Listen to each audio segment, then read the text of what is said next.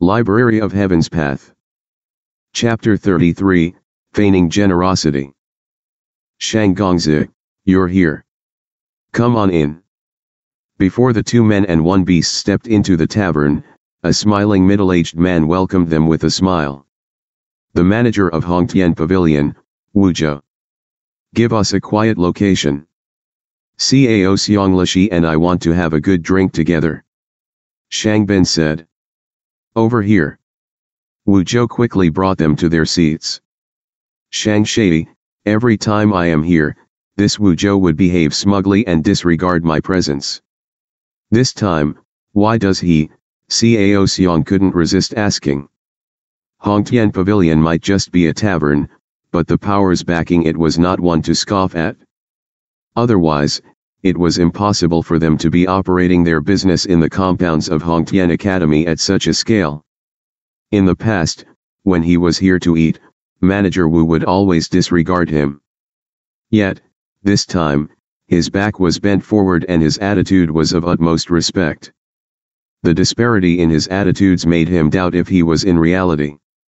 You should have heard of that there was once an elder Hong Hao in the academy. Shang Ben said. Cao Xiang nodded his head. Hongtian Academy was founded by Hongtian. After his death, his descendants sustained his heritage. As a result, the elders who have the surname of Hong tended to be of more esteemed standing in the academy. He had heard of this elder Hong Hao previously. He was an extremely powerful individual and had once vied for the principal seat. However, afterward, for some unknown reasons, he suddenly resigned from his position as an elder and there was no news on him anymore. After resigning as an elder, he started a tavern. He used to be best buddies with my grandfather, so Manager Wu would welcome me with respect whenever I'm here. Shang Ben declared gleefully. So that's the reason. Cao Xiang nodded his head. No wonder this Hongtian Pavilion managed to grow to such a scale. It was opened by the previous elder Hong Hao. To be received by the manager of such a huge tavern, it is definitely something glorious. Just as he was in the midst of enjoying service he had never experienced before, Cao Xiang suddenly froze and his face gradually grew darker. What happened? Shang Ben gazed at him in puzzlement. That should be Zhang Xuan, right? How could he possibly have the qualifications to be dining here? Cao Xiang pointed towards a table by the window. Zhang Xuan? Shang Ben glanced over as well. Upon seeing the young man, he caught sight of the figure seated together with him. His eyebrows shot upwards and rage surged from within. Why is she together with that trash? I had extended my invitation to her multiple times, but she kept rejecting me. To think that she would be dining with someone else. Damn it! Damn it! As the grandson of an elder, a high-level teacher of the academy and a fighter 5 Dan Dingley realm expert, he had invited Shen Bairu for a meal multiple times, but she never agreed. Initially, he thought that she would never eat together with anyone. Never would he imagine that she would be sitting together with the renowned trash of the academy. He almost fainted from anger on the spot. Slamming his table, he stood up, preparing to rush over to question her. However, he suddenly recalled Shen Bairu's temperament and immediately shriveled back to his seat. She held intense loath to those who disturbed her. If he were to rush over to interrogate her like this, if she ended up getting provoked by his attitude and raged out at him, there would be no hope for his courtship. Shang Shi, don't be angry. I have an idea that would reveal the true colors of Zhang Xuan before Shenlishi. Furthermore, it can accentuate the majestic aura of Shang Shi. Cao Xiang was a social expert, allowing him to see through the current situation in an instant.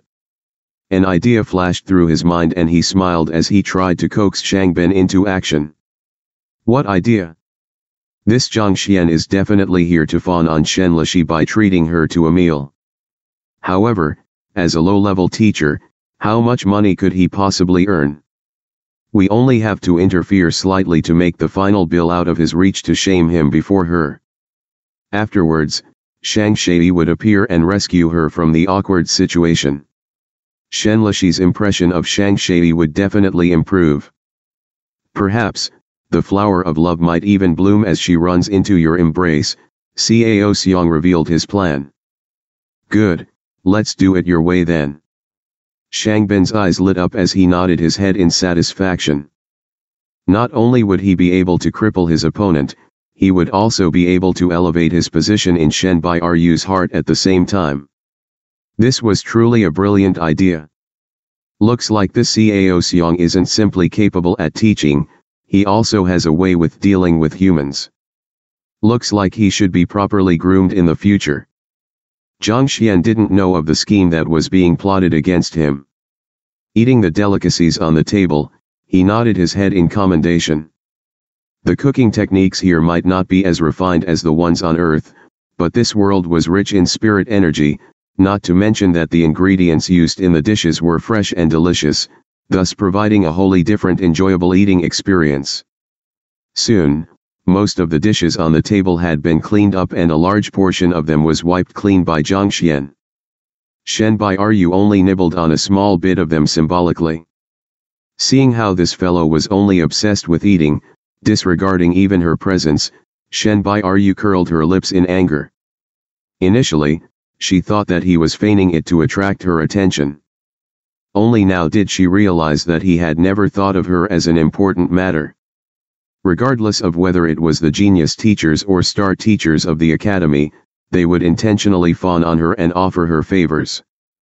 Yet, this fellow, the worst-ranking teacher of the entire academy, treated her as though she is nothing, making her grind her silver teeth in anger. If it wasn't for her etiquette, she would have already sent both of her legs flying towards his body. The more she thought about it, the more furious she got. She knew that if she were to see him continue eating, she would die of anger. She turned around and called out to the waiter, "Bill." A total of 1,280 gold coins. A waiter walked over. 1,280? Shen Bairu froze in shock. Why is it so expensive? Even for a high-level teacher like her, she only earned 1,000 gold coin every month. Yet, to eat away a month of salary in a single meal? How could it be so expensive? She had calculated it properly while she was ordering the dishes, and the bill wasn't supposed to even reach 100. How could it jump up to more than 1,000 in an instant? I'm sorry, but this bottle of wine here costs 1,200 gold coins by itself. The waiter explained. Previously, when the both of them were eating, a waiter came forth to ask if they wanted some wine. Shen Bairu thought that it would be fine to have some alcohol, so she nodded her head in agreement. How could she have possibly imagined that the wine would be that expensive? We were uninformed of the price of the wine you sent over. Shen Bairu's face looked extremely pale at this instant. No matter how foolish she could be, it was obvious that she had been had. If you are truly uninterested in it, you should have asked further about it beforehand. Since you didn't ask, we thought that you would be aware of its price, so we didn't say anything excessive. The waiter looked at her coldly. Humph. Seeing the attitude of the waiter, Shen Bairu knew that there's no point in kicking up a fuss. Instead, it might be bad for her reputation if she were to kick up a fuss on this matter. Thus, she whipped out her wallet and prepared to pay. Then, her face suddenly turned white and awkwardness exuded from her. I don't have sufficient money on me now. Why don't you keep it on my tab first? I will repay you after retrieving sufficient money. Today, she only intended to accomplish some reading at the Compendium Pavilion, so she didn't bring much money. After which, she met Zhang Xuan and consulted him on some matters.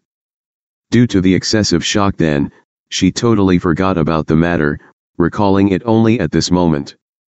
She only had around 100 gold coins on her, far from the required 1,000 plus.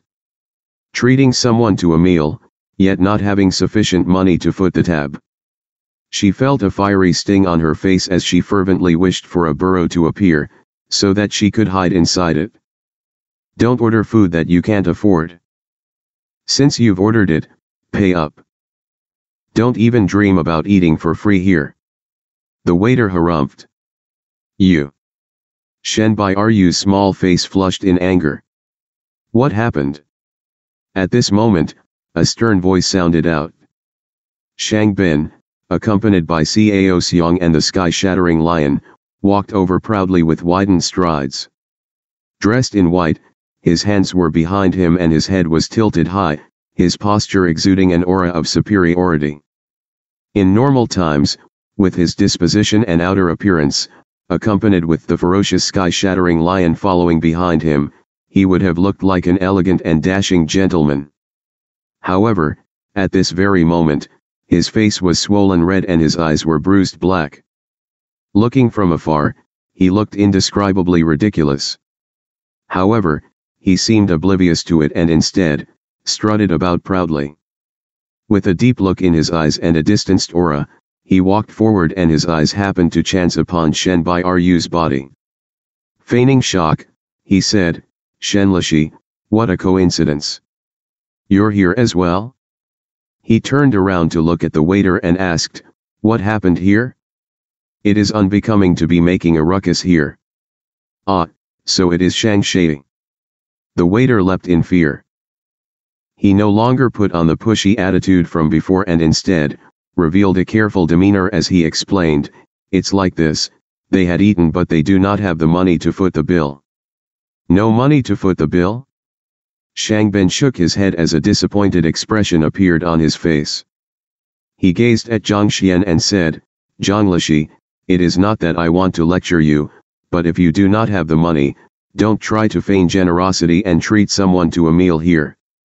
Look, you simply ended up embarrassing yourself. As the worst teacher in the academy, you might be used to it, but to bring shame to Shen Lishi as well, don't you think you have gone a bit too far? Seeing the arrogant look on the face of the fellow before him, Zhang Xuan paused for a moment before turning around to look at Shen Bairu. Sigh, he seems to be talking about you. If you don't have sufficient money, don't feign generosity. Look, you simply ended up embarrassing yourself. You. Upon hearing Shang Bin's words, Shen Bairu was already infuriated. Yet, to hear Zhang Xuan repeating the same words again, she almost exploded from all of the accumulated fury. She lifted her head and glared at the gleeful Shang Bin, who was trying to put on an impressive image to win her favor.